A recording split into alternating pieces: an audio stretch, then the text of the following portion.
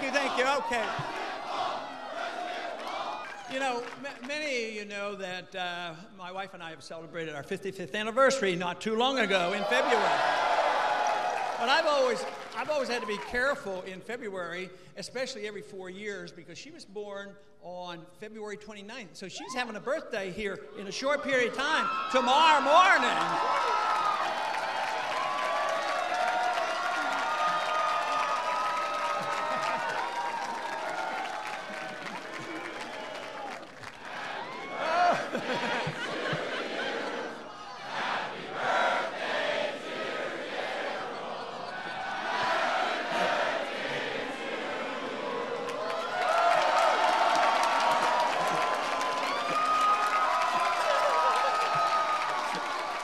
I guess the revolution has arrived to Virginia, and I am delighted that it's here.